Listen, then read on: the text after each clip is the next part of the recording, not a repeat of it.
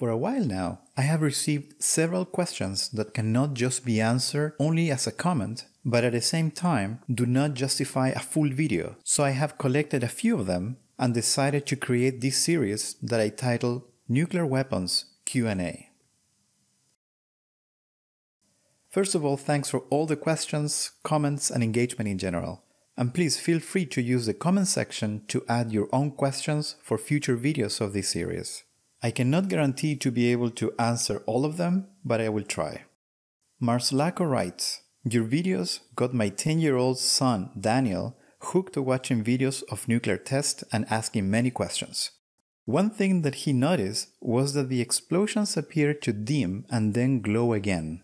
I am a physicist and I can answer some of his questions, but this one I really don't know the answer. Why do explosions glow twice?" Daniel is right. If you pay close attention, in the early moments of a nuclear explosion, you will see that after the initial flash, the fireball dims and then glows brighter again. The relevant physical concept behind this phenomenon is called the Stefan-Boltzmann law, which describes the amount of light radiated by an object in terms of its temperature. The intensity is what our eyes and devices interpret as brightness. Since this light intensity is proportional to the temperature to the fourth power, any change in temperature drastically affects the brightness of an object. Back to our nuclear explosion, the nuclear chain reaction releases a vast amount of energy, increasing the temperature to several tenths of a million degrees. This produces the initial flash of mostly high-energy photons, lasting a fraction of a second. As the fireball expands, it slows down and the temperature drops. The Stefan-Boltzmann law tells us that the fireball will get steadily dimmer, but it gets opaque faster than expected when the temperature drops to 300,000 degrees Celsius. Up to this point, fireball and shockwave move together. At this temperature, they move at a speed close to the local speed of sound, and the shockwave detaches in front of the fireball and it begins to move ahead. This is called hydrodynamic separation. The air in front of the shockwave is at 8,000 degrees Celsius, and at this temperature the air is opaque to visible light. Since from the distance we can only see the outermost layer of the explosion, the still very hot fireball gets hidden behind the cooler shock front. This is why the brightness drops so drastically after the first flash.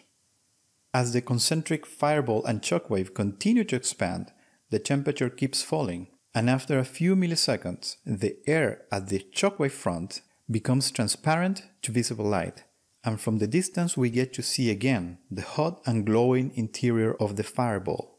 This is why it appears that the explosion glows for a second time. It has been glowing continuously all the time, but for a few milliseconds the cooler shockwave hides the hot interior. This gives the appearance of a double pulse of light. This second pulse can last a few seconds. Thanks Marslako for sharing, and I hope that Daniel keeps asking you great questions. Smkow writes, "Has anybody seen an explanation of by how much the plutonium core was compressed in the Trinity or Nagasaki explosions? Would the compression of the core during detonation be visible to the naked eye?" This question I really liked because I had never wondered this before, and I have to be honest, it really took me a long time to figure out the answer. In several videos I have mentioned that the Gadget detonated at the Trinity test, as well as Fatman, the bomb dropped on Nagasaki, used the implosion design, in which instead of smashing two subcritical amounts of nuclear material, the bomb's core is compressed by high explosives. The plutonium core in those bombs had a diameter close to 92 millimeters, about the size of a softball. The core of a bit over 6 kilograms of plutonium was compressed to increase its density, and with this, the mass needed to reach criticality would drop below the 6 kilograms of the core, and the nuclear chain reaction could start. I showed all the math behind this idea in the video about critical mass. The question that Smkow explicitly asked was, would the compression of the core during detonation be visible to the naked eye, which I interpret as a way to say whether or not the compression would be noticeable. A quick search leads to the excellent nuclear weapons archive maintained by Kari Sublet, which I highly recommend. Here we find that the convergent shockwave of an implosion can compress solid uranium or plutonium by a factor of 2 to 3. But it's unclear to me whether this refers to the core's diameter or density. If the plutonium core is compressed until reaching 2 to 3 times its diameter, then the plutonium core goes from a softball to a ping-pong ball. But if the compression factor refers to the density, then the plutonium core goes from a softball to a tennis ball. So which one is it? I wanted to find a scientific publication reporting this value. After a few hours of extensive search, I found this article published over 15 years ago titled Modeling the Effects of the Trinity Test, which includes lots of detailed information, but mostly about the radiochemistry of the test. Important for us, there is a table that includes the core compression factor to be 2.5, possibly somewhat less. But once again, it is unclear if this compression factor refers to density or diameter. But we have a reference. I went straight to the reference list to check reference number 9, but this took me back to the report on the Nuclear Weapons Archive. After a few hours reading details about the implosion design, I found the following sentence. When compressed by the implosion to over twice its original density, the pit became an assembly of some 3 to 4 critical masses. Pit is how weapon designers call the nuclear core. So here I finally found that the compression factor refers to the density and not the diameter. I later found this paper modeling the early moments of a nuclear explosion. It is a math-heavy article in which the author defines the compression factor to be the ratio between densities after and before the implosion, and then runs a simulation to determine the yield of the bomb. He finds that to match the yield of the Trinity test, this factor must be close to 2.5. So now I have two sources that indicate that the compression factor 2 to 3 refers to the plutonium density, not diameter.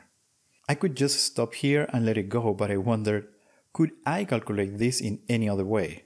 Without going into simulations, I decided to give it a try focusing on the plutonium compression. In the book, The Physics of the Manhattan Project, I found the following. The bulk modulus is a measure of the compressibility of the material, which for plutonium can be taken to be 50 megapascals. With this information, I searched for a relationship between density and bulk modulus. Now I have an equation. It is a differential equation. After rearranging terms, the equation takes this simple form, which can be easily integrated. If you are not familiar with this type of equations, I invite you to check the course Calculus in a Nutshell on Brilliant.org. Full disclosure, this video is not sponsored by Brilliant. I am recommending this course because I completed it the other day just for fun and it was great. The course includes a section on how to solve this exact type of equation. Also, you support the channel by using the link in the description, and remember that for the first 30 days it's free. In this equation, rho 1 is the density before the implosion and rho 2 is the density after the implosion. Whereas on the right-hand side, P1 and P2 refer to the pressures, before and after. P2 is the pressure produced by the explosives, which we expect to be orders of magnitudes higher than P1, so P1 can be just ignored. The pressure of the implosion shockwave by the high explosives, what we call P2, can be found on the Nuclear Weapons Archive. High-performance explosive can generate shockwave pressures of 400 kilobars. This is equivalent to 40 megapascals. And K, the bulk modulus, is what I found earlier, 50 megapascals. Plugging these values in our expression, we find the density ratio to be 2.23. Here is again the compression factor, which is in perfect agreement with the value found earlier, 2.5, possibly somewhat less. So now I'm very confident that the compression factor refers to the density, not the diameter of the core, and now I can answer the original question. For this, we can convert the compression factor into the physical size of the plutonium core before and after the implosion. Density is mass divided by volume, so the density ratio becomes a ratio of diameters. Before the implosion, the diameter D1 was 91.7 millimeters. Solving for D2, after the implosion, the diameter becomes 70 millimeters, slightly over a tennis ball. So yes, Speckmesser, you would be able to see the difference in size of the plutonium core after the implosion. Of course, this takes place inside the bomb, which blows up in a few microseconds, so it cannot be literally seen. Moreover, I have not considered any details about the structure of plutonium, or even if it makes sense to talk about a solid sphere at these high temperatures and pressure. If you want to dig deeper, find below a link to this interesting article.